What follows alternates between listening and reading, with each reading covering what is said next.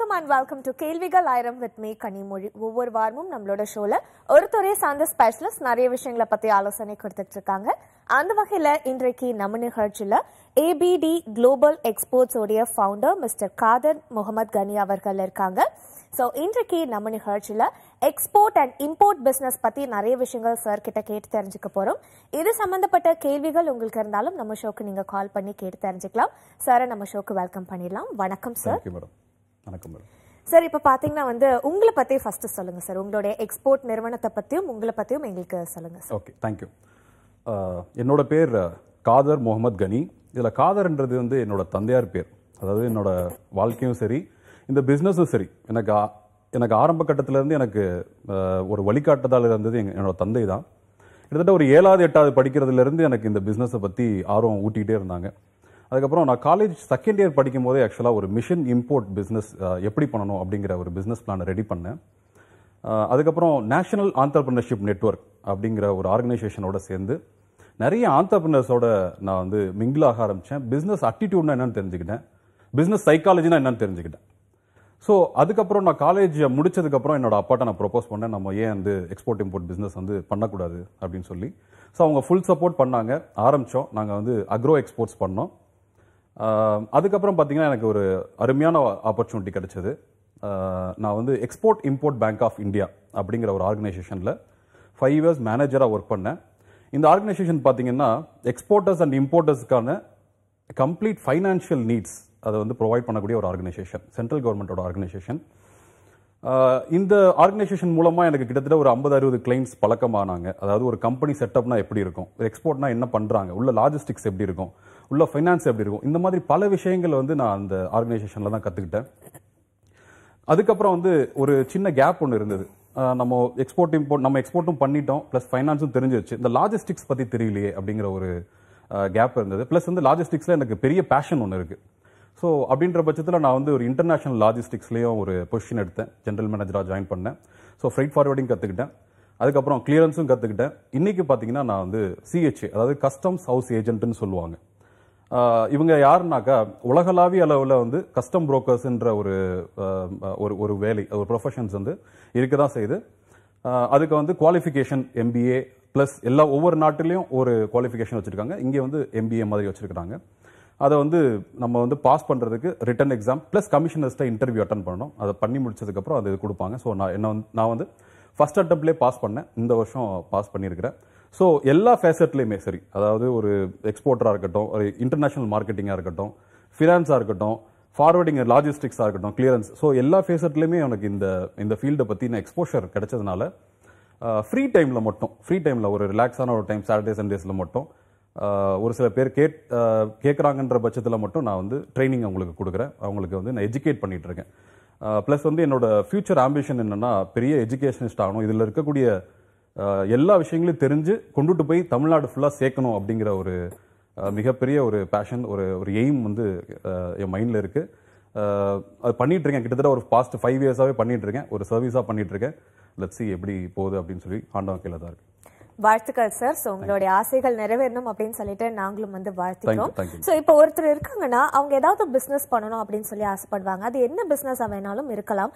But நிறைய பேர் முன்னாடி என்ன நினைப்பாங்கன்னா, இனிஷியல் ஸ்டேஜஸ்ல நம்ம ஏன் எக்ஸ்போர்ட் இம்போர்ட் பண்ணக்கூடாது அப்படின்னு சொல்லி நினைப்பாங்க. ஸோ ஒருத்தர் இந்த பிசினஸை எதுக்காக எடுக்கலாம் அப்படின்னு சொல்லி நீங்க சொல்வீங்க? சூப்பர். அதாவது எக்ஸ்போர்ட் இம்போர்ட் பிசினஸ் அப்படின்றதுக்கு நம்ம பேர் வச்சுக்கிட்டோம். ஆனால் இது கிட்டத்தட்ட ஒரு 1000 வருஷத்துக்கு மேலேயே இருக்கு. ஸோ இந்த பிஸ்னஸ் 1000 இயர்ஸ் ஓல்டு பிஸ்னஸ் தான். ஏன் இவ்வளோ வருஷம் இருக்குது அப்படின்னாக்கா, இப்போ பார்த்தீங்கன்னா ஒரு நாட்டில் இருக்கக்கூடியது இன்னொரு நாட்டில் கிடைக்காது. ஏன் ஒரு நாடை கூட விடுங்க. இப்போ ஃபார் எக்ஸாம்பிள் ராஜஸ்தானில் கிடைக்கிறது தமிழ்நாட்டில் கிடைக்காது, ஆந்திராவில் கிடைக்கிறது தமிழ்நாட்டில் கிடைக்காது. ஸோ நம்ம எப்படினாலும் ஒரு பொருளை இன்னொரு இடத்துக்கு நம்ம எடுத்துகிட்டு போகக்கூடிய சூழ்நிலை இருக்கும். அதே மாதிரி தான் உலக நாடுகள் ஃபுல்லாமே ஒரு நாட்டில் இல்லாத இன்னொரு நாட்டில் அது விளையுது. ஃபார் எக்ஸாம்பிள் ராஜஸ்தானில் சைலியம் மஸ்க்னு ஒன்று விளையுது. அது உலகத்தில் வேற எங்கேயுமே விளையில, இன்னும் தமிழ்நாட்டில் கூட இல்லை. ஸோ அப்படின்ற பட்சத்தில் இந்த பொருள் இன்னொரு இடத்துக்கு போகணும் அப்படின்ற சூழ்நிலையில் அது கப்பலில் போகும்போது நம்ம எக்ஸ்போர்ட்னு ஒரு பேர் வச்சுக்கிட்டோம். ஆனால் இந்த பிஸ்னஸ் கிட்டத்தட்ட ஒரு 1000 இயர்ஸ் ஓல்டு பிஸ்னஸ் தான் சொல்லுவேன். இனிமேலும் ஃபியூச்சரில் இன்னும் ஒரு 1000 வருஷம் வந்தாலுமே இந்த பிஸ்னஸ் அழியா தொழிலாக இருக்கும் அப்படிங்கிறத எந்த மாற்று கருத்துமே இல்லை. அதுக்கு காரணம் என்னன்னா, அந்நிய செலாவணி அது ஒரு நாட்டுக்கு ரொம்ப ரொம்ப முக்கியம். அது எவ்வளோக்கு எவ்வளோ ஸ்ட்ராங்காக இருக்கோ அவ்வளோக்கு எவ்வளோ அந்த நாடு வந்து மேலே மேலே முன்னேறும். ஸோ அந்த அந்நிய செலாவணியை வந்து ஒரு நாடு வந்து ஸ்ட்ரென்தன் பண்ணணும் அப்படின்னாக்க எக்ஸ்போர்ட் பிஸ்னஸை நேச்சுரலாக ஸ்ட்ரென்தன் பண்ணணும். ஸோ அதுக்காக தான் இந்த எக்ஸ்போர்ட் பிஸ்னஸ் வந்து ஒரு அழியா தொழிலாக இருக்குது. அதை நீங்கள் எடுத்து பண்ணணும் அப்படிங்கிறத நான் உறுதியாக சொல்லுவேன். Okay sir. இப்போ ஒருத்தர் வந்து ஓகே டிசைட் பண்ணிட்டாங்க எக்ஸ்போர்ட் பிஸ்னஸ் பண்ணணும் அப்படின்னா அவங்களுடைய குவாலிஃபிகேஷன் என்னவா இருக்கணும் சார்? இது வந்து ஒரு அருமையான கொஸ்டின். ஆக்சுவலாக குவாலிஃபிகேஷன் என்ன அப்படின்னு சொல்லிட்டு இதை நான் ரெண்டாக பார்க்குறேன். ஒன்று வந்து குவாலிஃபிகேஷன் வந்து பார்த்தீங்கன்னா இப்போ இன்ஜினியராகனா பிஇ, டாக்டராகனா எம்பிபிஎஸ். ஸோ இதெல்லாம் தாண்டி ஒரு ஆண்டர்பிரனராவோ இல்லை எக்ஸ்போர்ட்டராக மாறணும்னா பிஸ்னஸ் சைக்காலஜி அப்படின்ற ஒரு விஷயம் தான் வேணும்னு நான் நினைக்கிறேன். ஸோ இது வந்து ப்ராக்டிக்கலாக எங்கேயும் ஒரு எஜுகேஷனாவோ இல்லை ஒரு டிகிரியாவோ சொல்லிக் கொடுக்குறாங்களான்னு எனக்கு தெரியாது. பட் பிஸ்னஸ் சைக்காலஜி அப்படிங்கிற ஒரே ஒரு விஷயம் மட்டும் ஒருத்தருக்குள்ளே இருக்குது. அது மேபி மேலாக இருக்கலாம், ஃபீமேலாக இருக்கலாம், யாராக இருக்கலாம். பிஸ்னஸ் சைக்காலஜி இருந்துச்சு அப்படின்னா நிச்சயமாக அவங்க பண்ண முடியும். இதில் ரெண்டாவது பாகம் என்னன்னா, நிறைய பேர் எப்படி யோசிக்கிறாங்கன்னா கம்யூனிகேஷன் ஸ்கில்ஸ், அதாவது நமக்கு இங்கிலீஷ் தெரிஞ்சாதான் இது பண்ண முடியும், இந்த மாதிரியான ஒரு தவறான ஒரு புரிதல் மக்கள் நடுவில் இருக்குது. இது வந்து உண்மையிலே முற்றிலும் பொய்ன்னு தான் நான் சொல்லுவேன். அதுக்கு காரணம் என்னன்னா, இப்போ for example one of the biggest exporters அப்படின்னு பார்த்தீங்கன்னா சைனா. இந்த சைனாவில் பார்த்தீங்கன்னா 80% மக்களுக்கு வந்து இங்கிலீஷ் வராது. அவங்க எப்படி அதை மேனேஜ் பண்ணுறாங்கன்னா டிரான்ஸ்லேஷன் தான். ஒன்லி பிஸ்னஸ் வந்து மெயில்ஸ் மூலமாக கன்வே பண்ணுறாங்க. அவங்க எழுதுறதும் சரி, ஒரு டிரான்ஸ்லேஷன் மூலமாகவே பிஸ்னஸை கன்வெர்ட் பண்ணிட்டு இருக்காங்க. ஈவன் நீங்கள் போனீங்கன்னா கூட சைனா மார்க்கெட்டில் போனீங்கன்னா கூட உங்களுக்கு தெரிஞ்சிருக்க வாய்ப்பு இருக்கு. ஒரு கால்குலேட்டர் வச்சு தான் பிஸ்னஸே பண்ணுவாங்க. நீங்கள் 400 ரூபா அடிச்சா இல்லை அவன் $700 அடிப்பான். திருப்பி நீ இல்லை நீங்கள் 500, அவனோட நெகோசியேஷன் கால்குலேட்டர்லேயே முடிஞ்சு போயிடும். ஸோ இதில் வந்து கம்யூனிகேஷன்ற ஒரு பெரிய விஷயமே வராது. ஸோ அதனால இங்கிலீஷ் தெரியாத நாடுகள் எத்தனையோ நாடுகள் இருக்கு. ஸோ குவாலிஃபிகேஷன்றது நான் இங்கிலீஷ் கம்யூனிகேஷன் தான் சூப்பராக இருக்கணும் அப்படிங்கிறதும் அவசியம் இல்லை. பிளஸ் நீங்க ஏதாச்சும் ஒரு படிப்பு, ஒரு டிகிரி படிச்சிருக்கணும்ன்ற அவசியம் கிடையாது. பிசினஸ் சைக்காலஜி இருக்கணும். ஒரு பிசினஸ் மேன் எப்படி டீல் பண்ணுவான், ஒரு பிசினஸ் மேன் எப்படி பேசுவான், எப்படி ஒருத்தவங்களை பழகுவான், எப்படி அப்ரோச் பண்ணுவான், இந்த விஷயங்களை வந்து நீங்க தெரிஞ்சுக்கிட்டாவே நிச்சயமா யூ ஆர் குவாலிஃபைட் தான் நான் சொல்லுவேன். Okay sir. ஸோ இப்போ பார்த்தீங்கன்னா வந்து எந்த ஒரு பிஸ்னஸ் பண்ணுறது அப்படின்னாலுமே வந்து ஒரு கஷ்டங்களை ஃபேஸ் பண்ண வேண்டிய ஒரு ரிஸ்க் நிறைய இருக்கும் எந்த ஒரு பிஸ்னஸ் எடுத்துக்கிட்டாலும். ஸோ அந்த வகையில் இந்த எக்ஸ்போர்ட் பிஸ்னஸ்ல எக்ஸ்போர்ட்டர்ஸ் ஃபேஸ் பண்ணக்கூடிய என்ன மாதிரியான ரிஸ்க் ஃபேக்டர்ஸ்லாம் இருக்கு அப்படிங்கிறது? சூப்பர். அதாவது இந்த எக்ஸ்போர்ட் பிஸ்னஸை பற்றி நான் இன்னும் சொல்லணும்னா, இதில் நிறைய பேர் வந்து ஃப்ராடுலண்ட் ஆக்டிவிட்டீஸில் போய் மாட்டிக்கிறாங்க. அதுக்கு காரணம் என்னன்னா நம்மளோட கிரீடினஸ் தான் சொல்லுவேன். இப்போ நம்ம ஒரே நாளில் பணக்காரன் ஆயிடணும், செட்டில் ஆயிடணும், கோடீஸ்வரன் ஆயிடணும், இந்த மாதிரி பல சிந்தனைகள் வந்து அதாவது மார்க்கெட்டில் பரவி விட்டுட்டாங்கன்னு தான் சொல்லுவேன். ஸோ இது எல்லா தொழில் மாதிரியும் இது ஒரு தொழில் ஆக்சுவலாக. ஸோ இந்த தொழிலையும் ரிஸ்க் இருக்குது. ஸோ நம்ம எப்படி வந்து நம்ம இதில் இருக்கக்கூடிய அட்வான்டேஜ் தெரிஞ்சுக்கிறோமோ, இதில் வந்து அதாவது எவ்வளோக்கு எவ்வளோ ப்ராஃபிட் இருக்குன்னு தெரிஞ்சுக்கிறோமோ, அதே மாதிரி இதில் வந்து லாஸும் வர்றதுக்கான வாய்ப்புகள் இருக்குது அப்படிங்கிறத நம்ம தெரிஞ்சுக்கணும். நீங்கள் பாசிட்டிவ் சைட் தெரிஞ்சுக்கலானாலும் பரவாயில்ல, நெகட்டிவ் சைட் நிறையா தெரிஞ்சுக்கணும். அது வந்து உங்களை டிமோட்டிவேட் பண்ணிடக்கூடாது. நெகட்டிவ் சைடுன்றது டிமோட்டிவேட் பண்ணக்கூடாது. எப்படி உங்களை நீங்கள் ப்ரொடெக்ட் பண்ணிக்கலாம், எப்படி நான் பாதுகாப்பாக செய்யலாம். இன்னைக்கு பார்த்தீங்கன்னா வெளிநாடுகளில் பார்த்தீங்கன்னா இந்தியன்ஸ்க்கு வந்து ஒரு பெரிய மோகம் இருக்கு எக்ஸ்போர்ட் இம்போர்ட் பிசினஸ்ல. இதை யூஸ் பண்ணிக்கணும் அப்படின்னு நினைச்சு என்ன பண்றாங்க அப்படின்னா, சின்ன சின்ன மெர்ச்சன்ட் எக்ஸ்போர்ட்டர்ஸை சூஸ் பண்றாங்க, டார்கெட் பண்ணி என்ன பண்றாங்க, மெயில்ஸ் அனுப்புறாங்க, இந்த மாதிரி நான் பொருளை வாங்கிக்கிறேன், இந்த முறையில் வாங்கிக்கிறேன், இந்த பேமெண்ட் டேர்ம்ஸ்ல வாங்கிக்கிறேன் அப்படின்னு சொல்லி. ஸோ இவங்களும் அதுக்கேற்ற மாதிரி போய் ஏதோ ஒரு பேமெண்ட் டேர்ம்ஸ்ல கொடுத்துட்றாங்க. பொருள் போனதுக்கு அப்புறம் அவன் ஃபோனே அட்டன் பண்ண மாட்டான். இது எப்படி ஹேண்டில் பண்ணணுன்ற விஷயம் அவங்களுக்கு தெரியாது. ஸோ என்னை பொறுத்த வரைக்கும் நீங்கள் இந்த ஹேண்ட்லிங்கை மட்டும் நீங்கள் பக்காவாக பண்ணிட்டீங்க அப்படின்னாக்கா எந்த விதமான ரிஸ்க், ஃப்ராடை எதனாலும் சரி நீங்கள் வந்து தாராளமாக இதை ஃபேஸ் பண்ணலாம். ஃபாரின் எக்ஸ்சேஞ்ச் ஃப்ளக்சுவேஷன் ரிஸ்க் அதெல்லாம் இருக்குது. பட் முக்கியமான ரிஸ்க் வந்து பேமெண்ட் ரிஸ்க் தான். அதில் பேமெண்ட் ரிஸ்க் வந்து பிக்கஸ்ட் ரிஸ்க். ஸோ என்னை பொறுத்த வரைக்கும் நீங்கள் வந்து ப்ராஃபிட் சம்பாதிக்கல, ரெண்டாவது விஷயம் தான் அது உங்களோட கேபிட்டல் ப்ரொடெக்ஷன். உங்கள் கையில் இருக்க இருப்பு காசை வந்து கஷ்டப்பட்டு உழைச்சி நீங்கள் சம்பாதிச்சிருப்பீங்க, அதை நீங்கள் விட்டுறக்கூடாது அப்படிங்கிறதான் ஃபர்ஸ்ட் நோக்கமாக இருக்கணும் உங்களுக்கு. ஸோ பேமெண்ட் ரிஸ்க் தான் இருக்கிறதுலே பெரிய ரிஸ்க். நான் என்னோட வீடியோஸ்லேயே போட்டிருப்பேன், என்னன்னா தீரன் படப்பாணியில் கொள்ளை அப்படின்னு சொல்லி. பார்த்தீங்கன்னா இங்கே இருக்கக்கூடிய ஆட்களே ஒரு இடத்தை சேர்ந்த நார்த் இந்தியன்ஸ் வந்து என்ன பண்ணுறாங்கன்னா, சவுத் இந்தியன்ஸை டார்கெட் பண்ணி ஃபாரின்ல இருந்து மெசேஜ் அனுப்புகிற மாதிரி, மெயில் அனுப்புகிற மாதிரி அனுப்பிச்சு பொருளை வந்து நீங்கள் ஏற்றுமதி பண்ணதுக்கப்புறம் கண்டிப்பாக அவங்க வந்து அதுக்கப்புறம் ஃபோனே அட்டன் பண்ண மாட்டாங்க. இதே மாதிரி கிட்டத்தட்ட 3 கேஸ் நான் பார்த்துட்டேன். 3 கேஸோட மொத்த வேல்யூ பார்த்தீங்கன்னா 49 லட்சம் ரூபாய். ஸோ 49 லட்சம் ரூபாய் இவங்க ஏமாந்துருக்காங்க. ஸோ இவங்க வந்து இதை எப்படி தடுத்திருக்கலாம்னா, இதை பற்றின ஃபுல் டீட்டெயில்ஸ் தெரிஞ்சுட்டு இறங்கியிருந்தாங்க அப்படின்ற பட்சத்தில் நிச்சயமாக இதை தடுத்திருக்கலாம். ஸோ பேமெண்ட் ரிஸ்க் மற்ற எல்லா ரிஸ்க்குமே நீங்க இப்போதைக்கு தள்ளி வச்சிருங்க. பேமெண்ட் ரிஸ்க் மட்டும் எடுக்கவே எடுக்காதீங்க. உங்களுக்கு ஒருவேளை அந்த பேமெண்ட்ல ஒரு நம்பிக்கை இல்லை அப்படின்ற பட்சத்தில் அதை நீங்க தொடவே கூடாது. ஸோ இதுதான் வந்து என்னோட ரெக்கமெண்டேஷன். பேமெண்ட் ரிஸ்க் தான் முக்கியமான ரிஸ்க். இதில் மற்ற ரிஸ்க் எல்லாம் நம்ம அப்புறம் பேசலாம். பேமெண்ட் ரிஸ்க்கை மட்டும் நீங்க எடுக்கவே எடுக்காதீங்க எக்ஸ்போர்ட் இம்போர்ட் பிசினஸை பொறுத்த வரைக்கும். ஸோ ரொம்ப யோசிச்சு உங்களோட கேபிட்டல்ல வந்து ஒவ்வொரு ரூபாயும் பார்த்து செலவு பண்ணுங்க. Okay sir. ஸோ பெண்கள் வந்து இந்த எக்ஸ்போர்ட் பிசினஸ் பண்ணலாங்களா? அவங்களுக்கு என்ன மாதிரியான ஸ்கோப் இருக்கு அதை பத்தி சொல்லுங்க. ஓகே. ஸோ பெண்கள் ஆக்சுவலா விமன் அதாவது அவங்க ஒருவேளை பெண்கள் வந்து பண்ணணும்னா கூட ஒரு ஆணுடைய சப்போர்ட் வந்து அவங்களுக்கு தேவைப்படுது. காரணம் என்னன்னா என்னோட கிளாஸ்ல நான் சொல்றது எல்லாமே என்னன்னா, இப்போ நீங்க ஒரு பொருள் வந்து தமிழ்நாட்டில் கிடைக்கிறது மட்டும் நீங்க எடுத்து பண்ணா நீங்க கண்டிப்பா சக்சஸ்ஃபுல் ஆக முடியாது. உங்களோட அட்டிடியூட் எப்படி இருக்கணும்னா, ஒரு இன்டர்நேஷனல் ட்ரேடரோட அட்டிடியூட் எப்படி இருக்கணும்னா, ஃபார் எக்ஸாம்பிள் ஒரு பொருள் சைனால கிடைச்சாலும் சைனால எடுத்து யூஎஸ்ல விற்கணும். கிராஸ் கண்ட்ரி ட்ரேடுன்னு சொல்லுவாங்க. ஸோ எங்க சீப்பா கிடைக்குதோ அங்க எடுத்து எங்க ஹையஸ்டா அதை விற்க முடியுமோ அதை நீங்க விற்கக்கூடிய ஒரு ஆளா இருந்தாதான் நீங்க ஒரு இன்டர்நேஷனல் ட்ரேடர்னு ஒரு ரெகனைசேஷன் உங்களுக்கு கிடைக்கும். ஸோ இப்படின்ற பட்சத்தில் நீங்க சப்ளைக்கு நிறைய அலைய வேண்டியது இருக்கும். ஸோ ஒரு பெண்ணால அவ்வளவு தூரம் அலைய முடியுமா அப்படிங்கிறது அது நீங்க தான் முடிவு பண்ணணும். என்னால் அலைய முடியும்னா ஓகே, வெல் அண்ட் குட். அலைய முடியாது அப்படின்னா உங்களுக்கு நிச்சயமா ஒரு சப்போர்ட், யாராச்சும் உங்களோட பிரதரோ இல்ல உங்களோட ஹஸ்பண்டோ யாராவது ஒரு சப்போர்ட் உங்களுக்கு இருந்தாங்கன்னா போதுமானதா இருக்கும். இல்ல அப்படின்னா உங்களோட ஹஸ்பண்ட் பண்றாங்க அப்படின்ற பட்சத்தில் அவங்களுக்கு நீங்க சப்போர்ட்டிவா இருக்கலாம் கம்ப்ளீட்டா. இல்ல உங்க ரிலேட்டிவ் யாராவது பண்றாங்கன்னா அவங்களுக்கு நீங்க சப்போர்ட்டிவா இருக்கலாம். வீட்டில் இருந்துட்டே பாத்தீங்கன்னா நீங்க நிறைய இப்போ உங்களுக்கு மெயில்ஸ் வரும். ஸோ அதெல்லாம் ரிப்ளை பண்ணணும் அப்படின்னா அந்த மாதிரியான ஒர்க்ஸ் நீங்க எடுத்து பண்ணலாம். அதர் தன் தட் நீங்க அதிகமாக அலைச்சல் இருந்துச்சு அப்படின்னா அது நீங்க தான் உங்களோட அட்டிடியூடை பொறுத்து தான். நீங்க உங்களால பண்ண முடியுமா பண்ண முடியாதுன்றதை பொறுத்து தான் இருக்கு. ஸோ அதர் தன் தட் இது ஜெண்டர் ஸ்பெசிபிக் கிடையாது. இந்த பிசினஸ் இவங்க தான் பண்ண முடியும் இவங்க தான் பண்ண முடியாது அப்படிங்கிற ஒரு விஷயமே கிடையாது.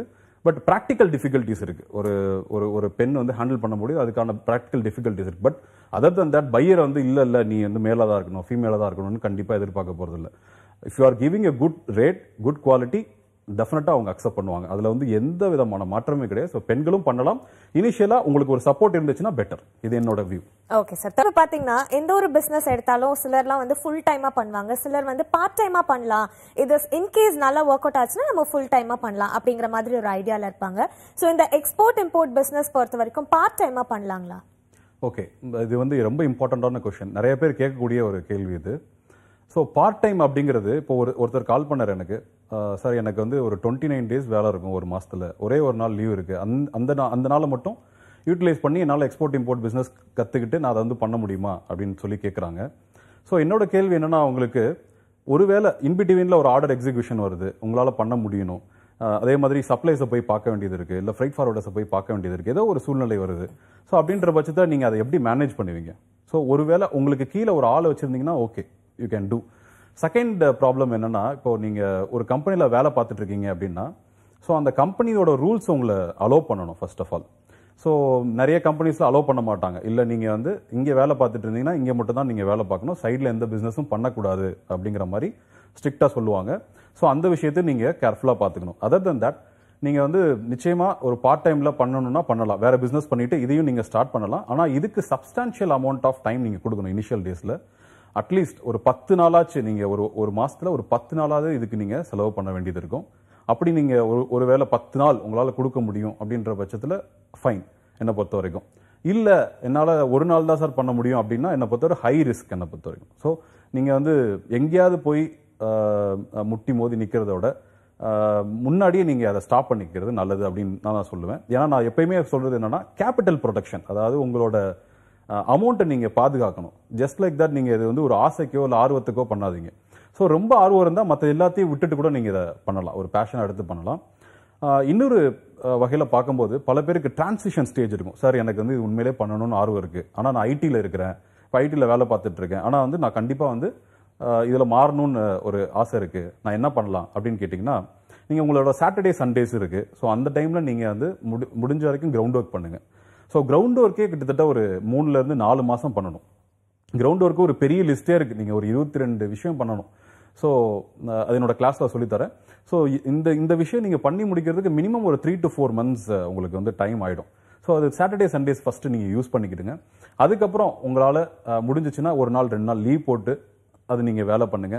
ஸோ இந்த மாதிரி கிராஜுவலாக நீங்கள் வந்து ஒரு அடுத்த ஸ்டெப்புக்கு நீங்கள் மூவ் ஆகலாமே ஒழிய இமீடியட்டாக நான் இல்லை இன்னைக்கு விட்டுட்டேன், நான் 1 lakh சேலரி வர ஜாபை விட்டுட்டு நான் அடுத்து பண்ண போகிறேன் அப்படிங்கிற பண்ணாதீங்க. இது என்னோட ரெக்கமெண்டேஷன் கிடையாது. ஸோ கிராஜுவலாக மூவ் பண்ணுங்க. எதுனாலும் உங்களோட லீவ்ஸு அதே மாதிரி வேற சிஎல் ஏதாவது இருக்குதா அப்படின்னு பார்த்துட்டு அந்த லீவ்ஸ்லாம் யூட்டிலைஸ் பண்ணி நீங்கள் ஃபர்ஸ்ட் பண்ண பாருங்க. பட் எனக்கு டைமே ஒதுக்க முடியலன்னா பண்ணவே பண்ணாதீங்கன்னு நான் சொல்லுவேன். தப்பா நினச்சிக்காதீங்க. சார் நீங்க கிளாஸஸும் எடுத்துட்டு இருக்கீங்களா சார்? ஆமாம். ஸோ என்னோட கிளாஸ் வந்து மந்த்லி ஒன்ஸ் நடக்கும். பொதுவாக நான் முன்னாடியே சொல்ல மாதிரி ஒரு நாலேஜ் ட்ரான்ஸ்ஃபர் தான். அதாவது எனக்கு என்ன எக்ஸ்பீரியன்ஸ் கிடைக்குதோ அந்த எக்ஸ்பீரியன்ஸை நான் அவங்க எல்லாத்துக்கும் ஷேர் பண்ணுறேன். நான் ஃபீல்டிலே இருக்கிறதுனால ஒரு 10 years கிட்ட. ஸோ என்னென்னலாம் எக்ஸ்பீரியன்ஸ் இருக்கோ அதை நான் ஷேர் பண்ணுறேன். ஸோ இது வந்து நான் ஒரு இன்ஸ்டிடியூஷனல் மாடலில் பண்ணலை. லீஷராக ஒரு சாட்டர்டே சண்டேஸ் என்னை பார்க்கணும்னு நினைக்கிறவங்க, என்னை வந்து என்கிட்ட ட்ரைனிங் எடுத்துக்கணும்னு நினைக்கிறவங்க மட்டும் நான் வந்து இப்போ அவங்கள செலக்ட் பண்ணி நான் பண்ணிட்டு இருக்கேன். ப்ளஸ் அவங்க எல்லாருமே எக்ஸ்போர்ட்டர் ஆகிற வரைக்கும் அவங்களுக்கு சப்போர்ட் பண்ணிட்டு இருக்கேன். ஸோ இதுதான் இப்போ நான் பண்ணிட்டு இருக்கிறது. அவங்களை எப்படியாவது எக்ஸ்போர்ட்டராக மாற்றணும். என்னோட கோல் என்னன்னா மினிமம் ஒரு 1000 எக்ஸ்போர்ட்டர்ஸாக கிரியேட் பண்ணணும். ரியலாக, அதாவது இன் ரியல் சென்ஸ் நான் சொல்கிறேன். 1000 exporters just like that. IUC எடுத்தவன் இல்லை ஜிஎஸ்டி எடுத்தா இல்லை ஆர்சிஎம்சி எடுத்தாலாம் எக்ஸ்போர்ட்டர்னு சொல்கிறாங்க. அந்த மாதிரிலாம் இல்லாமல் உண்மையிலே ரெகுலர் ஆர்டர்ஸ் பண்ணக்கூடிய பிஸ்னஸ் மேனாக உருவாக்கணும். ஒரு 1000 பேரையாச்சும் உருவாக்கணும் அப்படிங்கிறது என்னோட ஆசை. எனக்கு எப்பெல்லாம் டைம் கிடைக்குதோ அப்பெல்லாம் மட்டும் நான் அதை ட்ரைனிங் பண்ணிட்டு இருக்கேன். ஓகே. ஸோ நீங்க வந்து சார் கிட்ட கிளாஸஸ் போகணும், இல்லை உங்களுக்கு ஏதாவது சந்தேகம் இருந்தது இந்த பிசினஸ் பத்தி கேட்டு தெரிஞ்சுக்கணும் அப்படின்னு நினைச்சீங்கன்னா உங்களுடைய டிவி ஸ்க்ரால்லே பார்த்தீங்கன்னா இந்த ஷோனுடைய நம்பர் தவிர வேற நம்பர்ஸ் போயிட்டு இருக்கோம். அந்த நம்பருக்கு நீங்க கால் பண்ணி எந்த விதமான டவுட் இருந்தாலும் இல்லை கிளாஸஸ் ஜாயின் பண்ணணும் அப்படின்னு நினைச்சாலும் நீங்க கிளாரிஃபை பண்ணிக்கலாம். ஸோ சார் எப்பவுமே ஒரு எக்ஸ்போர்ட் பிஸ்னஸோ இல்லை எந்த ஒரு பிஸ்னஸோ பண்ணும்பொழுது இன்வெஸ்ட்மெண்ட் அப்படிங்கிறது வந்து நம்ம பண்ணக்கூடிய நம்ம தான் வந்து ஃபர்ஸ்ட் இன்வெஸ்ட் பண்ணணும். ஸோ அந்த டைம்ல வந்து ஜாஸ்தி இன்வெஸ்ட் பண்ண முடியாதவங்க இருப்பாங்க. ஸோ லோவஸ்ட் இன்வெஸ்ட்மெண்ட்ல வந்து இந்த பிசினஸ் பண்ண முடியுங்களா? ஒரு அருமையான கேள்வி. இந்த மினிமம் இன்வெஸ்ட்மெண்ட்ல பண்ண முடியுமா அப்படின்னு சொல்லிட்டு எப்படி பார்த்தாலும் என்கிட்ட ஒரு 100 பேராவது கேட்டிருப்பாங்க. கண்டிப்பாக பண்ண முடியும். இது வந்து 200% சாத்தியம். எப்போ சாத்தியம்னா நீங்க எதுல இன்வெஸ்ட்மெண்ட் பண்ணணும்னா ஒன்லி மார்க்கெட்டிங். இனிஷியல் ஸ்டேஜ்ல நீங்க கிரவுண்ட் ஒர்க்குக்கும் மார்க்கெட்டிங்க்கும் மட்டுமே நீங்க அமௌண்ட்டை செலவு பண்ணாலே போதும். சின்ன சின்ன ஆர்டர்ஸ் நீங்க எக்ஸிக்யூட் பண்ணலாம். ஃபார் எக்ஸாம்பிள், நான் ஒரு 2-3 இயர்ஸ்க்கு முன்னாடி ஒரு வீடியோ போட்டிருந்தேன். சைலியம் ஹஸ்க் அப்படின்னு ஒரு ப்ராடக்ட் இருக்கு அப்படின்னு சொல்லி. நிறைய பேர் சொல்லுவாங்க ஒன்லி கண்டெய்னர்ஸ் தான் பண்ண முடியும், இது வந்து பெரிய லெவல் ஆர்டர்ஸ், இது 23 lakhs 25 lakhs வேணும் அப்படின்னு சொல்லி நிறைய பேர் சொல்லுவாங்க. ஆனா இதே சென்னையிலே வந்து பாத்தீங்கன்னா கிட்டத்தட்ட உங்களுக்கு ஒரு 300 kgsல பிலோ 1 lakhல எக்ஸிக்யூட் பண்ணவர் கூட இருக்கதான் செய்யறாங்க. ஸோ அதனால சின்ன மினிமம் இன்வெஸ்ட்மெண்ட்லயும் நீங்க கண்டிப்பா பண்ணலாம். அட்வான்ஸ் வாங்கிட்டுமே பண்ணலாம். 100% அட்வான்ஸ் வாங்கிட்டுமே பண்ணலாம். சின்ன சின்ன ஆர்டர்ஸ்ல தான் உங்களுக்கு அட்வான்ஸ் கிடைக்கும். ஸோ இந்த மினிமம் இன்வெஸ்ட்மெண்ட் பொறுத்த வரைக்கும் இப்போ ஃபார் எக்ஸாம்பிள் உங்க கையில ஒரு 1 lakh தான் இருக்கு. இதுல நான் பிசினஸ் பண்ண முடியுமானா நிச்சயமா பண்ண முடியும். ஆனா இந்த 1 lakhமே நீங்க மார்க்கெட்டிங்ல ஸ்பெண்ட் பண்ணுங்க. மார்க்கெட்டிங்ல ஸ்பெண்ட் பண்ணிட்டு அட்வான்ஸ்ல எதிர்பாருங்க ஆர்டர்ஸ். ஸோ நிச்சயமா கிடைக்கும். ஸோ மினிமம் இன்வெஸ்ட்மெண்ட் அப்படின்றத வச்சு உங்களோட ப்ராஃபிட்டபிலிட்டி ஒன்றும் டிட்டர்மின் ஆகாது. இப்போ நீங்க 1 lakhல பண்ணிட்டு இருக்கீங்க, அதுல 20% கிடைக்கிறதுக்கும் வாய்ப்பு இருக்கு. சில பேர் வந்து 5 lakh போட்டு பண்ணுவாங்க. அவங்களுக்கு பாத்தீங்கன்னா 5,000 தான் அந்த கண்டெய்னர் ஃபுல்லுமே லாபம் இருக்கும். ஸோ அதனால நிச்சயமா வந்து உங்களால மினிமம் இன்வெஸ்ட்மெண்ட்ல 1 lakh 2 lakhsல நிச்சயமா பண்ண முடியும். பட் இந்த 1 lakh 2 lakhs அப்படின்னு நான் சொல்றது நீங்க மேக்ஸிமம் மார்க்கெட்டிங்ல இன்வெஸ்ட்மெண்ட் பண்ணுங்க. ஃபார் எக்ஸாம்பிள், நீங்க B2B வெப்சைட்ஸ்ல இது பண்றதோ, இல்ல சர்ச் இன்ஜின் ஆப்டிமேஷன்ல பண்றதோ, இல்ல ட்ரேட் ஃபேர் போய் பையர்ஸை பிடிக்கிறதோ, இந்த மாதிரியான மார்க்கெட்டிங் எஃபர்ட்ஸ்ல அதிகமாக செலவு பண்ணுங்க. நிச்சயமா உங்களுக்கு அது ஈல்டு கொடுக்கும். அதுல மாற்றமே இல்லை. But at the same time say for example உங்களுக்கு ஒரு 10 லட்சம் ரூபாய்க்கு ஆர்டர் வந்துருச்சு. நீங்க வந்து அது வேணான்னு சொல்லுவீங்களா, இல்ல நான் எப்படியாச்சும் அமௌண்ட் ரெடி பண்ணிட்டு அதை நான் இந்த ஆர்டர் எக்ஸிக்யூட் பண்ணணும் அப்படின்னு நினைப்பீங்களா? இது வந்து உங்களை பொறுத்தது தான். இது வந்து 10 லட்சம்ன்றது ஆப்வியஸா ஒரு மினிமம் இன்வெஸ்ட்மெண்ட் கிடையாது. ஆனா ஒரே ஒரு ஃபேக்ட் நான் சொல்லிக்கிறேன். இன்னைக்கு மார்க்கெட்ல வந்து 10 லட்ச ரூபாய்க்கு மேல இல்ல 1 கோடியே வச்சுட்டு சுத்துற ஆட்கள்லாம் இருக்காங்க நிறைய பேர். ஸோ எப்படியாவது ஆர்டர்ஸ் வந்து கிடைக்கணும், ரெகுலரான பிசினஸ் பண்ணணும் அப்படின்னு சொல்லிட்டு இருக்கக்கூடிய ஆட்கள் இருக்காங்க. பல பேர் 1 லட்ச ரூபாயை சேலரியா சம்பாதிச்சிட்டு இருக்காங்க. ஸோ அவங்களுக்குலாம் இன்வெஸ்ட்மெண்ட் பண்றதுக்கு வந்து ஒரு பெரிய கஷ்டம் இருக்காது. அப்படின்ற பட்சத்தில் உங்களுக்கு அதுலேயே ஒரு காம்படிஷன் வந்துடும். ஸோ அதனால நீங்க முடிஞ்ச அளவுக்கு எவ்வளவு கூடிய சீக்கிரம் உங்களோட இன்வெஸ்ட்மெண்ட் எபிலிட்டி இன்க்ரீஸ் பண்ண முடியுமோ அவ்வளவு தூரத்துக்கு நீங்க இன்க்ரீஸ் பண்ணுங்க. நீங்க இனிஷியல் ஸ்டேஜ்ல 1 lakh 2 lakhsக்குள்ளேயே நீங்க பிசினஸ் பண்ணுங்க. பண்ணி ஒரு 10 பேர்ட்ட சொல்லுங்க. இன்வெஸ்டர்ஸ் ஐ மீன் உங்களுக்கு கண்டிப்பாக கிடைப்பாங்க, இன்வெஸ்டர்ஸ் கிடைப்பாங்க. முடிஞ்ச வரைக்கும் நீங்க வந்து பேங்க் லோன்ஸ் அவாய்ட் பண்ணுங்க. இனிஷியல் ஸ்டேஜ்ல bank first of all loan கொடுக்க மாட்டாங்க. அப்படியே கொடுத்தாலுமே கூட பேங்க் லோன்ஸை நீங்க அவாய்ட் பண்ணிக்கங்க. இன்வெஸ்டர்ஸை நீங்க தேடி கண்டுபிடிங்க. நிச்சயமா உங்களுக்கு இன்வெஸ்ட் பண்றதுக்கு ஆள் நிறைய இருக்காங்க மார்க்கெட்ல. ஏன்னா எக்ஸ்போர்ட் இம்போர்ட் பிசினஸ்ல அதிகமாக ஆர்வம் காட்டக்கூடிய எத்தனையோ பேர் இருக்காங்க, பண்ண தெரியாமல் நிறைய பேர் இருக்காங்க. ஸோ அவங்கள்ட்ட நீங்கள் போயிட்டு சார் நான் என்கிட்ட வந்து ஆல்ரெடி ஒரு ஆர்டர் இருக்குது, எக்ஸிக்யூட் பண்ணலாம், சேர்ந்து எக்ஸிக்யூட் பண்ணலாம் அப்படின்னு சொன்னால் நிச்சயமாக உங்களுக்கு இன்வெஸ்ட்மெண்ட் கொடுப்பாங்க. ஸோ அதை வச்சு நீங்கள் உங்களோட பிஸ்னஸை பெருக்கிக்கலாம். பட் மினிமம் இன்வெஸ்ட்மெண்ட்னு பார்த்தீங்கன்னா ஒரு 1 lakh இல்லை 2 lakhs கையில் வச்சுக்கிட்டு நீங்கள் பண்ணணும். ஆனால் இந்த 2 lakhs நான் வந்து பொருளுக்கு தான் செலவு பண்ணுவேன் அப்படின்னு சொல்லிட்டு இருக்கக்கூடாது. நீங்கள் இந்த 2 lakhs நீங்கள் வந்து அதிகமாக மார்க்கெட்டிங்கில் செலவு பண்ணணும்னு நினைக்கணும். ஸோ மார்க்கெட்டிங் தான் இதில் கிங். ஆக்சுவலாக ஒரு ட்ரேடர்னா யாருன்னா அவன் அதிகமாக மார்க்கெட்டிங் பண்ணக்கூடியவன் தான் ட்ரேடர். ஒருத்தர் என்கிட்ட ஃபோன் பண்ணி சொன்னார், ஆக்சுவலாக சார் எனக்கு ட்ரேடிங் ஆக்டிவிட்டீஸில் வந்து எல்லா விஷயங்களுமே எனக்கு தெரிஞ்சிருக்கு சார், ஆனால் வந்து மார்க்கெட்டிங் தான் வர மாட்டேங்குது அப்படின்னு சொன்னார். ஸோ மார்க்கெட்டிங் தான் ஆக்சுவலாக முக்கியமான விஷயம். ஸோ இன்டர்நேஷனல் மார்க்கெட்டிங் பண்ணணும் அப்படின்றது தான் இதில் ஒரு பேஸ். அந்த மார்க்கெட்டிங் வரலைன்னா நீங்கள் வந்து ஒரு இன்டர்நேஷனல் ட்ரேடரே ஆக முடியாது. ஸோ மார்க்கெட்டிங்கில் அதிகமாக நீங்கள் வந்து ப்ராக்டிஸ் பண்ணணும். அதே மாதிரி அதிகமாக செலவு பண்ணி நீங்கள் கற்றுக்கிற விஷயம் நிறையா இருக்குது. ஸோ இன்வெஸ்ட்மெண்ட் பண்ணணும் அப்படின்னா மார்க்கெட்டிங்கில் இன்வெஸ்ட் பண்ணுங்க, நிச்சயமாக உங்களுக்கு ரிட்டர்ன்ஸ் கொடுக்கும், மாற்றமே இல்லை. ஓகே சார், காலர் லைன்ல இருக்காங்க, பேசலாம். வணக்கம். ஹலோ வணக்கம், உங்க பேர் சொல்லுங்க. ஹலோ மேம், என்னோட நேம் வந்து மதன். ஓகே, எங்க இருந்து கால் பண்றீங்க? திண்டிவனத்துல கால் பண்றேன் மேம். ஓகே, என்ன சந்தேகம் சார்? சார் இருக்காங்க, பேசுங்க. மேம் இப்போ MBA வந்து நான் பாண்டிச்சேரியில பண்ணிட்டு இருக்கேன். எனக்கு ஹாஃப் டே தான் காலேஜ். ஓகே, ஹாஃப் டே முடிச்சுட்டு நான் சும்மா தான் இருக்கேன் 1:30 மேல. அதான் என்னால ஏதாவது ஒரு 50,000 அந்த மாதிரி இன்வெஸ்ட்மெண்ட்ல ஏதாவது பண்ண முடியுமா அந்த மாதிரி சொல்லிட்டு கேட்கணும், வேற ஒன்றும் இல்லை. மதன், ஆக்சுவலாக நீங்கள் இப்போ 50,000 ஒரு இன்வெஸ்ட்மெண்ட் வச்சிருக்கிறீங்க, வெல் அண்ட் குட். பட் வந்து நீங்கள் ஏதாச்சும் ஒரு நீங்கள் பிஸ்னஸ் இதில் ஸ்டார்ட் பண்ணணும் அப்படின்னா, இப்போ வந்து ரீசெண்டாக ஒரு ட்ரெண்ட் வந்துட்டு இருக்கு, ட்ராப் ஷிப்பிங் அப்படின்னு சொல்லிட்டு ஒரு கான்செப்ட் வந்துட்டு இருக்கு. இதை நீங்கள் ட்ரை பண்ணலாம்.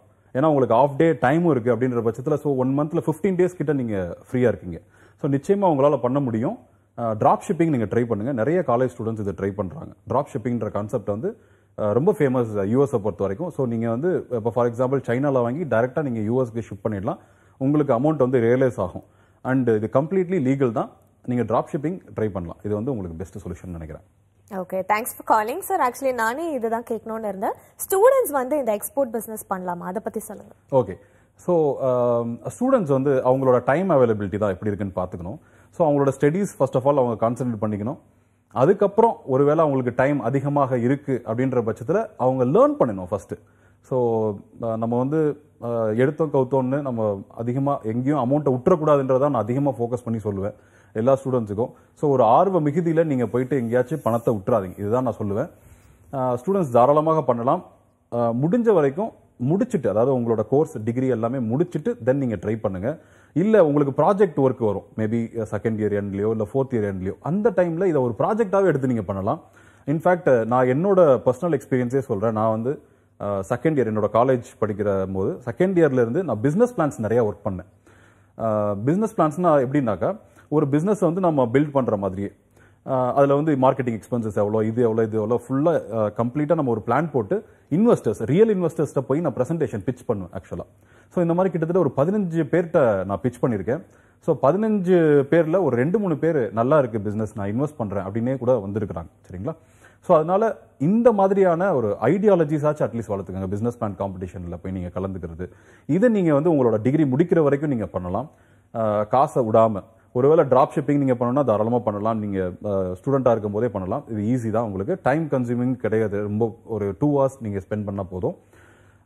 நீங்கள் முடிஞ்ச வரைக்கும் டிகிரி முடிச்சுட்டு, அதாவது நீங்கள் ஸ்டூடெண்ட்டாக இருக்கிற வரைக்கும் லேர்ன் பண்ணிட்டு டிகிரி முடிச்சதுக்கப்புறம் நீங்கள் பண்ணீங்கன்னா இன்னும் பெட்டராக இருக்கும்ன்றது என்னோட ரெக்கமெண்டேஷன்.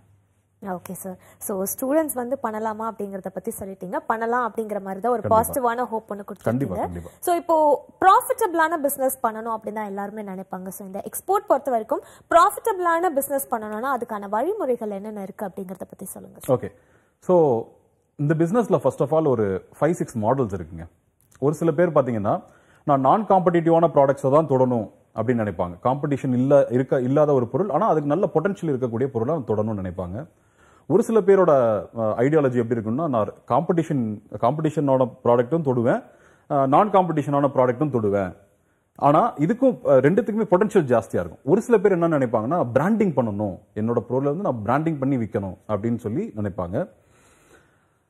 இன்னொரு சில பேர் வந்து unique methodology, so for example cross trade நான் சொன்னேன், சைனாவில் எடுத்து யூஎஸ்க்கு விற்பாங்க, நடுவில் வந்து பார்த்தீங்கன்னா இந்தியாவுக்கு வரவே வராத பொருள், இதெல்லாம் யூனிக்கான ஒரு மெத்தட். அதே மாதிரி செல்லரும் இவர் தான், பையரும் இவர் தான். இந்த மாதிரி மெத்தட்ஸ்ல கூட இன்னைக்கு நிறைய பேர் பண்ண ஆரம்பிச்சிட்டாங்க. ஸோ இந்த மாதிரி எங்கெல்லாம் சேஃப்டி இருக்கோ, சேஃப்டியா எங்கெல்லாம் உங்களால பண்ண முடியுமோ அதெல்லாம் பண்ணலாம். என்னோட ஸ்ட்ராங் ரெக்கமெண்டேஷன் என்னன்னா, நீங்க அதிகமா டர்ன் ஓவர் கொடுக்கக்கூடிய ப்ராடக்ட்ஸை மட்டும் எடுக்கிறத விட்டுட்டு கொஞ்சம் யூனிக்கான ப்ராடக்ட், அதிகமான ப்ராஃபிட் கொடுக்கக்கூடிய ப்ராடக்ட் நீங்க எடுக்கலாம். ஒரு சிறந்த எக்ஸாம்பிள் சொல்றேன். நான் பெங்களூர்ல ஒருத்தரை சந்திச்சேன். அவர் ஒரு வருஷத்துக்கு பண்ணக்கூடிய டோட்டல் ஷிப்மெண்டோட சைஸே வந்து 8.9 டன்ஸ். மொத்தமே ஒரு 9 டன் தான் பண்றார் ஷிப்மெண்ட். ஆனா இந்த 9 டன்ல அவர் பண்ணக்கூடிய ரெவன்யூ பாத்தீங்கன்னா 9 கோடி, 8.5 இருந்து 9 கோடி ரெவன்யூ பண்றாரு. அவரோட ப்ராஃபிட்டபிலிட்டி பாத்தீங்கன்னா 2 to 2.5 crores பண்றாரு ஆக்சுவலா. ஸோ நம்ம வந்து ஹியூஜ் கண்டெய்னர்ஸ்ல பண்ணாதான் நம்ம வந்து பயங்கர ப்ராஃபிட்டபிளா இருப்போம் அப்படிங்கிற ஒரு கான்செப்ட்லாம் கிடையவே கிடையாது. அதெல்லாம் எப்பயோ முடிஞ்சு போன ஒரு கான்செப்ட். ஸோ சின்ன சின்ன ஷிப்மெண்ட்ஸ், அதிகமாக ப்ராஃபிட் கொடுக்கக்கூடிய ப்ராடக்ட்ஸ், இதை நீங்க சூஸ் பண்ணிக்கிட்டீங்க அப்படின்னா நிச்சயமா ப்ராஃபிட்டபிளா இருக்கலாம். அதுக்கு நீங்க தேடல் ஜாஸ்தியா இருக்கணும் உங்களுக்கு. அதையுமே என்னோட கிளாஸ்ல நான் வந்து சொல்லித்தரேன். அதுக்கு மட்டுமே எனக்கு 4 hours டைம் ஆகும். அது போக வாரம் எனக்கு வந்து நான் புதன்கிழமை, எல்லா புதன்கிழமையும் ஒரு 7 to 8 அந்த ரேஞ்சில் 7 to 8ல வந்து லைவா வந்து நிறைய பேருக்கு கைட் பண்ணிட்டு இருக்கேன். எந்தெந்த ப்ராடக்ட்ஸ் நீங்க சூஸ் பண்ணலாம் அப்படின்னு சொல்லிட்டு நிறைய சஜஷன்ஸ் வந்து கொடுத்துட்டு இருக்கேன். அந்த ப்ராடக்ட் நீங்க எடுத்து பண்ணும்போது உங்களுக்கு அட்வான்ஸ்ல உங்களுக்கு கிடைக்கிறதுக்கான ஆர்டர்ஸ் கிடைக்கக்கூடிய வாய்ப்பும் இருக்கு. பிளஸ் உங்களுக்கு ப்ராஃபிட்டபிலிட்டியும் கொஞ்சம் ஜாஸ்தியாவே இருக்கும் அந்த மாதிரியான ப்ராடக்ட். ஸோ அந்த மாதிரி நீங்க ப்ராடக்ட் செலெக்ஷன் வந்து இஸ் வெரி வெரி இம்பார்ட்டன்ட். இதுல வந்து நீங்க ப்ராடக்ட்டை மட்டும் நீங்க ப்ராப்பரா சூஸ் பண்ணிட்டீங்க அப்படின்னாக்கா நிச்சயமா ப்ராஃபிட்டபிளான பிசினஸ் நீங்க நிச்சயமாக பண்ண முடியும். காம்படிட்டிவ் ப்ராடக்ட் நீங்க பண்ணலாம், பண்ணக்கூடாதுன்னு நான் சொல்லல. ஆனா பேமெண்ட் சேஃப்டி பார்த்துக்கணும். நல்ல பேமெண்ட் சேஃப்டி இருக்கு, ஒன்றும் பிரச்சனை இல்லை, நீங்க பண்ணலாம். ஓகே, ஒரு ஷிப்மெண்ட்டுக்கு 15,000 தான் கிடைக்குது, பண்ணுங்க. இனிஷியல் ஸ்டேஜ்ல பண்ணுங்க, காம்படிட்டிவ் ப்ராடக்ட்டே பண்ணுங்க. ஆனா உங்களோட அட்டிடியூட் எப்படி இருக்குன்னா, போக போக நான் வந்து யூனிக்கான ஒரு ப்ராடக்ட் ஒரு 10-15 ஐடென்டிஃபை பண்ணி வச்சுக்கணும் அப்படிங்கறத நீங்க உங்க மைண்ட்ல வச்சுக்கோங்க. ஸோ அந்த மாதிரி பண்றவங்க தான் இன்னும் அதிகமா சம்பாரிச்சிட்டு இருக்காங்க, சைலண்டா சம்பாரிச்சிட்டு இருக்காங்க. ஓகே சார், அடுத்த காலர் லைன்ல இருக்காங்க. வணக்கம். வணக்கம் மேடம். வணக்கம், உங்க பேர் சொல்லுங்க. என் பேர் முரளிங்க மேடம். எங்க இருந்து கால் பண்றீங்க சார்? நான் காஞ்சிபுரம்ல இருந்து கால் பண்றேன் மேடம். ஓகே சார், என்ன சந்தேகம் கேளுங்க. சார்கிட்ட கொஞ்சம் பேசுறேன் மேடம். பேசுங்க சார். சார் வணக்கம் சார். சொல்லுங்க சார். சார் நான் ஸ்ரீபெரும்புதூர் பக்கத்துல பேசுறேன் சார், வில்லேஜ்ல இருந்து. ஓகே. எங்க பக்கம் வில்லேஜ்ல இருந்து கத்திரிக்காய், வெண்டைக்காய் இந்த மாதிரி வந்து நிறைய ஐட்டம்ஸ் எல்லாம் வருது சார். ஓகே. ரொம்ப லார்ஜ் குவான்டிட்டி தான் வரல சார், ஒரு 100 kg 200 kg அந்த மாதிரி வருது சார் எல்லாமே. Okay okay. அது எக்ஸ்போர்ட் கிளாஸஸ் சார் பண்ணிருக்காங்க, அதுல வந்து அட்டெண்ட் பண்ணிருக்கேன் sir. Okay. 1 year back sir. But வந்து இன்வெஸ்ட்மெண்ட் எவ்வளவு சார் பண்ணணும் மேக்ஸிமம் தெரியும் எனக்கு. ஆர்டர் எப்படி பர்ச்சேஸ் பண்றதுன்றது எனக்கு தெரிய மாட்டேங்குது சரியா. Okay sir. ஓகே. கைடன்ஸ் என்ன பண்ணுவாங்க சார்? பெரிஷபிள்ஸ் பண்ணலாமான்னு கேக்குறீங்களா? ஆமாங்க சார். ஓகே. அவர் கேட்டதுபடி அவர் வந்து இந்த பெரிஷபிள் ஐட்டம்ஸ்லாம் சொல்றாரு, கத்திரிக்காய், வெண்டைக்காய் இந்த மாதிரிலாம் சொல்றாரு. ஸோ இதில் ஒரு சின்ன விஷயம் நான் உங்களுக்கு சொல்ல ஆசைப்படுறேன், ஏன்னா நான் ஃப்ரைட் ஃபார்வர்டிங் எக்ஸ்போஷர் இருக்கிறனால சொல்கிறேன். அதாவது இப்போ மேக்ஸிமம் பெரிஷபிள் கார்கோ வந்து உங்களுக்கு ஏர் கார்கோவில் தான் போகும், ஏர் ஷிப்மெண்ட்ஸாக தான் போகும். அதில் வந்து பார்த்தீங்கன்னா ரேட் வந்து ரொம்ப வேரி ஆகும். அதாவது 45 கிலோனா ஒரு ரேட் இருக்கும், 100 கிலோனா ஒரு ரேட் இருக்கும், 300 கிலோனா ஒரு ரேட் இருக்கும், 500 கிலோனா ஒரு ரேட் இருக்கும், 1000னா அதுக்கு வேற ரேட். ஸோ இவங்க கேட்குறபடி இப்போ 100 கிலோ 200 கிலோ பண்ணலாமா அப்படின்னா உங்களுக்கு ரேட்டு ஜாஸ்தியாக வரும். ஸோ அதுக்கேற்ற மாதிரி உங்களோட ப்ராஃபிட்டபிலிட்டியும் கம்மியாக இருக்கும். தாராளமாக நீங்கள் பண்ணலாம். பெரிஷபிள்ஸ் பண்ணும்போது மேக்ஸிமம் ஒரு நாளைக்கு வந்து 60,000 70,000 நீங்கள் பண்ணி முடிச்சிடலாம். 1,00,000 வரைக்கும் இருந்தால் மோர் தென் எனஃப். ஒரே ஒரு விஷயம் நல்லா ஞாபகம் வச்சுக்கோங்க, நீங்கள் பெரிஷபிள் பண்ணும்போது எப்படியாவது பேமெண்ட் ப்ரொடெக்ஷன் நீங்கள் வந்து என்ஷூர் பண்ணிக்கணும். ஏன்னா பெரிஷபிளில் தான் அதிகமாக ஏமாத்துறாங்க இந்தியன்ஸை. ஸோ அதனால பெரிஷபிள் பண்ணும்போது ரொம்ப சேஃபான பேமெண்ட் மெத்தட் இருந்தால் பண்ணுங்க, இல்லைனா இசிஜிசி போட்டுக்கோங்க. கம்பல்சரியா ECGC, export credit guarantee corporation of India, அவங்க வந்து கிரெடிட் இன்சூரன்ஸ் கொடுக்குறாங்க. ஸோ அதை நீங்கள் கம்பல்சரியாக போட்டுக்கோங்க. அப்படி பண்ணீங்கன்னா நீங்கள் நிச்சயமாக 1 lakh உள்ள பெரிஷபிள் ஐட்டம்ஸும் நீங்கள் எக்ஸ்போர்ட் பண்ணலாம். Okay sir. ஸோ சார் இப்போ பார்த்தீங்கன்னா பையர்ஸ் வந்து நீங்கள் பேமெண்ட் விஷயத்தில் ரொம்ப கவனமாக இருங்க அப்படின்னு சொல்லி எக்ஸ்போர்ட்டர்ஸ்க்கு நீங்கள் சொன்னீங்க. ஸோ அதை பற்றி நம்ம தொடர்ந்து பேசலாம். ஒரு காலர் லைனில் இருக்காங்க. வணக்கம். வணக்கம். வணக்கம், உங்கள் பேர் சொல்லுங்க. என் பேர் கல்யாணிங்க, நான் சென்னையிலேருந்து பேசுகிறேன். சரிங்கம்மா, என்ன சந்தேகம்மா? மேடம், எனக்கு வந்து இந்த வேர்க்கடலை பர்ஃபி, வேர்க்கடலை உருண்டை, பொட்டுக்கடலை பர்ஃபி, அது வந்து அரைச்சா மாதிரி பர்ஃபி, அரைக்காம முழுசா பர்ஃபி, அது மாதிரி பண்றது ஐட்டம்லாம் வந்து எக்ஸ்போர்ட் பண்ண முடியுமா? ஓகே. அது எப்படி, என்ன ப்ரொசீஜர் நீங்க என்ன பண்றதுக்கு? ஸோ ஆக்சுவலா அது ரொம்ப நல்லா இருக்கு. எல்லாமே ஃபுல்லாவே இது வேர்க்கடலை வந்து ஃபுல்லாவே வந்து வெள்ளத்திலேயே செஞ்சது, ஜாகரிலேயே செஞ்சது. ஓகே நோ ஆடட் சுகர் அது. ஸோ அத மாதிரி ஐட்டம் தான் எக்ஸ்போர்ட் பண்ணணும் அப்படிங்கிற மாதிரி இருந்தாக்கா என்ன பண்ணணும், ஏதாவது ஹெல்ப் பண்ண முடியுமா? ஓகே அதை கேட்டது. ஓகேம்மா, உங்களுக்கான பதில் சொல்வாங்கம்மா, பேசுங்க. ஆக்சுவலாக இந்த இவங்க கேட்டது எல்லாமே வந்து ஸ்நாக்ஸ் ஐட்டம்ஸ் தான். இன்னைக்கு வந்து பார்த்தீங்கன்னா ஒரு ட்ரெண்ட் ரீசெண்டாக ஒரு 3-4 இயர்ஸாக பார்த்தீங்கன்னா ஸ்நாக்ஸ் ஐட்டம்ஸ் வந்து ஹியூஜ் லெவலில் எக்ஸ்போர்ட் ஆகிட்டு இருக்கு. இதுக்கு முன்னாடி ஆகிட்டு இருந்தது, இன்னைக்கு காமர்ஸ் மூலமாக எக்ஸ்போர்ட் ஆகிட்டு இருக்கு. ஃபார் எக்ஸாம்பிள் பெட்டிக்கடை.com அப்படின்னு ஒரு வெப்சைட் இருக்கு, nativespecial.com அப்படின்னு சொல்லி வெப்சைட் இருக்கு. ஸோ இது மூலமாலாம் நீங்கள் பார்த்தீங்கன்னா அவங்க ஹியூஜ் லெவலில் எக்ஸ்போர்ட் பண்ண ஆரம்பிச்சிட்டாங்க இந்த பாஸ்ட் 2-3 இயர்ஸில். ஸோ இந்த மேடம்க்கு நான் என்ன சொல்லுவேன்னா, நீங்க டைரக்டா ஃபர்ஸ்ட் எக்ஸ்போர்ட் பண்றதுக்கு பதிலாக பெட்டிக்கடை.comக்கு நீங்க சப்ளை பண்ணலாம். ஒருவேளை உங்களுக்கு வந்து அந்த ப்ராடக்ட் வந்து யூனிக் அப்படின்னு சொல்லி அவங்க ஃபீல் பண்ணாங்கன்னா நிச்சயமா வந்து உங்களுக்கு ஒரு வாய்ப்பு கொடுப்பாங்க. உங்களோட ப்ராடக்ட் வந்து எக்ஸ்போர்ட்டும் ஆகும். ஸோ பெட்டிக்கடை.com நீங்க அப்ரோச் பண்ணுங்க. அவங்க வந்து ஒரு online portal, for example like Amazon, Flipkart மாதிரி அவங்க ஸ்நாக்ஸுக்கான ஒரு போர்ட்டல். அந்த போர்ட்டல் வந்து நீங்க அப்ரோச் பண்ணீங்கன்னாவே நிச்சயமா வந்து உங்களுக்கு ஒரு வாய்ப்பு கிடைக்கிறதுக்கு அதிகமான சான்சஸ் இருக்கு. ஸோ இதை வந்து நீங்க மிஸ் பண்ணாதீங்க. இப்போ ஒருவேளை எனக்கு சார் என்னோட ப்ராடக்ட் ரொம்ப யூனிக், ரொம்ப டேஸ்டா இருக்கு அப்படின்ற பட்சத்தில் அவங்க கிட்ட ஒரு சாம்பிள் கொடுத்து பாருங்க. ஸோ அவங்க வந்து உங்களுக்கு சொல்லிடுவாங்க இது எப்படி பண்ணணும், இன்னும் எப்படி பெட்டரா இருக்கும் அப்படிங்கிற விஷயத்தை கூட அவங்க உங்களுக்கு சொல்றதுக்கு வாய்ப்பு இருக்கு. காமர்ஸ் மூலமா நிறைய போயிட்டு இருக்கு இன்னைக்கு ஸ்நாக்ஸ் ஐட்டம். ஒருவேளை உங்களால காமர்ஸ் வெப்சைட்டை கிரியேட் பண்ண முடியும் அப்படின்ற பட்சத்தில் நீங்களே கிரியேட் பண்ணி கூட ப்ரொமோஷன் பண்ணணும். SEO, search engine optimisation, digital marketing பண்ணி, பிராண்டிங் பண்ணி தாராளமா நீங்க உங்களால பண்ண முடியும்னா நீங்களே பண்ணுங்க, இல்லைன்னா அடுத்தவங்க மூலமா சேல்ஸ் பண்ணுங்க. ஆனா ஸ்நாக்ஸுக்கான ரிக்குவயர்மெண்ட் ரொம்ப அதிகமா இருக்கு. அதுக்கு காரணம் என்னன்னா, உலகம் ஃபுல்லா பாத்தீங்கன்னா நம்ம தமிழ்நாட்டு மக்களும் இந்திய மக்களும் வந்து பல பேர் வாழ்றாங்க. கிட்டத்தட்ட 10-15 கோடி மக்கள் வந்து அவுட் சைட் இந்தியா வந்து இந்திய மக்களே இருக்கிறாங்க. ஸோ இவங்களே அதிகமா வந்து கன்சியூம் பண்றாங்க. ஃபார் எக்ஸாம்பிள் திருநெல்வேலி அல்வா, அதை வந்து பாத்தீங்கன்னா சாந்தி கடை அல்வா, இல்ல இருட்டு கடை அல்வா, இதெல்லாம் வந்து அவங்களுக்கும் சாப்பிடணும்னு ஆசை இருக்கும். ஸோ அவங்க வந்து இப்போ அமெரிக்காவில் போய் எப்படி சாப்பிடுவாங்க? ஸோ அப்படின்ற பட்சத்தில் இந்த மாதிரி ஒரு சொல்யூஷன் இவங்க ப்ரொவைட் பண்ணுறாங்க காமர்ஸ் பிளேயர்ஸ். ஸோ இங்கேருந்து அவங்க அதை பார்சல் பண்ணி ப்ராப்பராக எக்ஸ்போர்ட் பண்ணி அனுப்பிச்சு அவங்க கைக்கு கொண்டுட்டு போய் சேர்க்குறாங்க. இதுக்கு பேர் B2C, பிஸ்னஸ் டு கன்சியூமர் அப்படின்னு சொல்லி சொல்லுவாங்க. ஸோ இந்த மெத்தடில் நீங்கள் தாராளமாக இந்த ஸ்நாக்ஸ் ஐட்டம்ஸ் எக்ஸ்போர்ட் பண்ணலாமா? ஆனால் நீங்கள் ஒரே ஒரு ஐட்டம் தான் வச்சுருக்கீங்க அப்படின்ற பட்சத்தில் நீங்கள் இன்னொருத்தவங்க மூலமாக எக்ஸ்போர்ட் பண்ணிக்கிறது better. Okay, thanks for calling. அடுத்த காலர் லைனில் இருக்காங்க. வணக்கம். ஹலோ, வணக்கம், உங்க பேர் சொல்லுங்கம்மா. ஹலோ அம்மா, உங்களுடைய டிவி வால்யூம் குறைச்சிட்டு பேசுங்க. பேசுறேங்க. சரிங்கம்மா, என்ன சந்தேகம்? என் பேர் அன்பரா, போரூர்ல இருந்து பேசுறேங்க. உங்க டிவி வால்யூம் குறைச்சிட்டு பேசுங்கம்மா, இல்லைன்னா நான் கேட்கிற கேள்வி உங்களுக்கு 2 முறை கேட்குமா? இல்ல சார், இந்த ப்ரோக்ராம் ஸ்டார்ட் பண்ணும்போது சொன்னாங்க. சொல்லுங்கம்மா. சார், இந்த ப்ரோக்ராம் ஸ்டார்ட் பண்ணும்போது சொன்னாங்க ஒரு லேடியால வந்து இம்போர்ட் எக்ஸ்போர்ட்ல வந்து தனியா இண்டிவிஜுவலா பண்றது சாத்தியம் இல்லைன்றாங்க.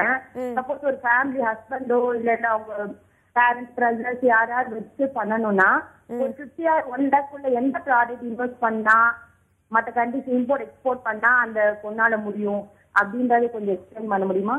கண்டிப்பாமா சார் இருக்காங்க, சொல்லுவாங்கம்மா.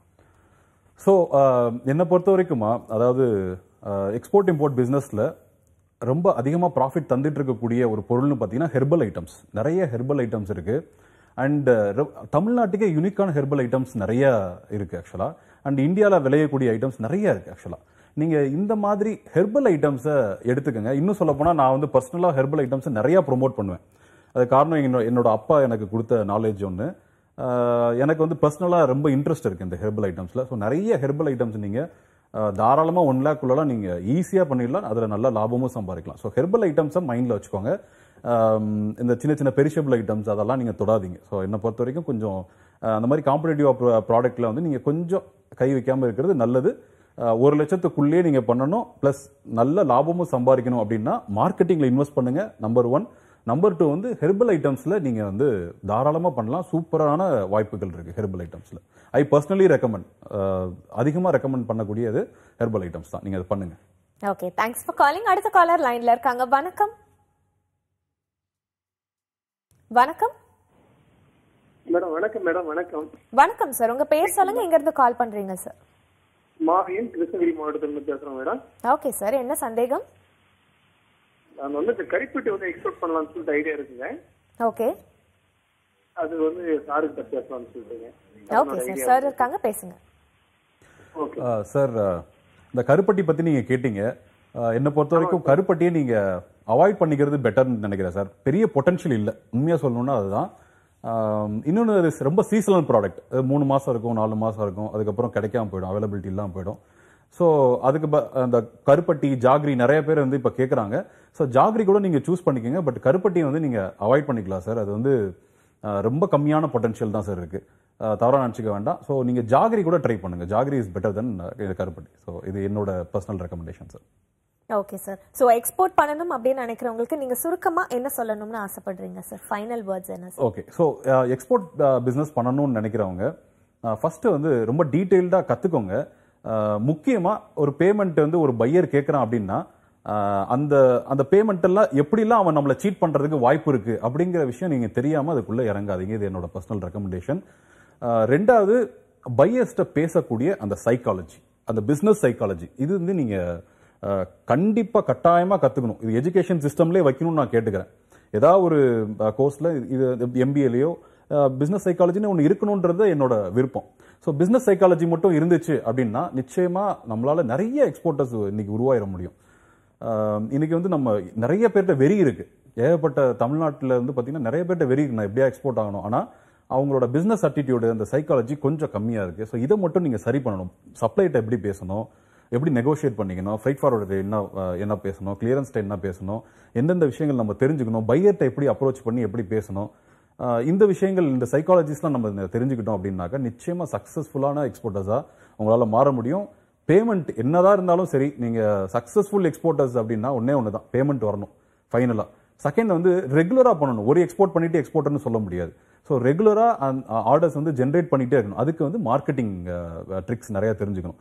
ஸோ மார்க்கெட்டிங் ஒன்று தெரிஞ்சுக்கணும், இன்னொன்று பிசினஸ் சைக்காலஜி. இந்த 2 விஷயம் இருந்தா எல்லாருமே சக்சஸ்ஃபுல்லான எக்ஸ்போர்ட்டரா மாறலாம். கம்யூனிகேஷனோ எதுவுமே தடை இல்லை, பெண்களோ ஆண்களோ அந்த மாதிரி எந்த தடையுமே இல்லாம எல்லாருமே சக்சஸ்ஃபுல்லா எக்ஸ்போர்ட் பண்ணலாம் அப்படிங்கிறது என்னோட கருத்து. Okay sir, thank you so much. இன்னைக்கு நம்ம நிகழ்ச்சியில பாத்தீங்கன்னா எக்ஸ்போர்ட் பத்தி நிறைய விஷயங்கள் சொன்னீங்க. ரொம்ப நன்றி சார். இதே மாதிரி நெக்ஸ்ட் வீக் வேற ஒரு ஸ்பெஷலிஸ்டோட சந்திக்கிறேன். அதுவரை நன்றி, வணக்கம்.